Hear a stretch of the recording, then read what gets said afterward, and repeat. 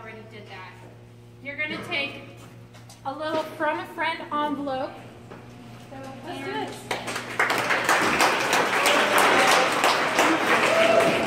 Shire Sharing. This is a volunteer charity ran by the one and only Amanda Bolin right there, the foundress. And the whole purpose of this is to feed at least 500 families around the Manchester area for Thanksgiving. We have at least about 100 some people here all packing food. So the way this is working is when they come up to that stand right there, you grab one of these sheets. This one's actually going out to Keene. And it's a whole grocery list of items to cook a Thanksgiving dinner.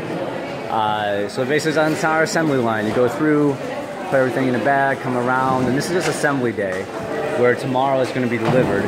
And all these people here are volunteering to help donate their time to feed the needy around Manchester.